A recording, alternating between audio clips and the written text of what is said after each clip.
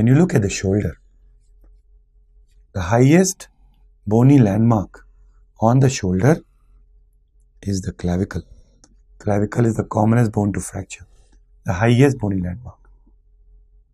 In shoulder, you have a large head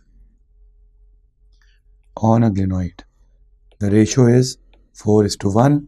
This is called as a golf ball. Golf ball on a T. T means stand. Now, when you look at the bone just beneath the clavicle, the infraclavicular area, it is called as coracoid process. And that's so important because a lot of incisions of the shoulder area, coracoid is the landmark to go anteriorly.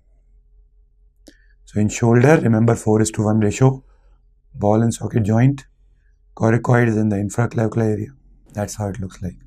Clavicle is the highest bony landmark. This is what they will show you a scapula, mark the structures. This is what is so important.